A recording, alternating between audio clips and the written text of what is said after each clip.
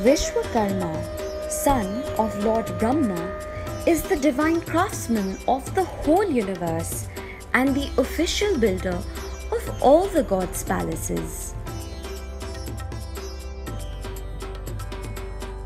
A much-revered god of the Hindus, Vishwakarma is considered the divine architect and the divine engineer of the world.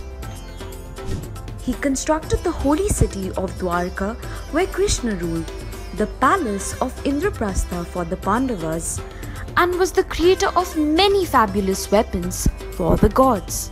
He is also known as the divine carpenter and is mentioned in the Rig Veda, as well as being credited with the science of mechanics and architecture.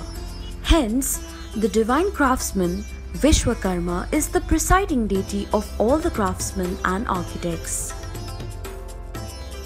May you be blessed with creativity and the skills of artistic perfection. We wish you a very happy Vishwakarma Jayanti.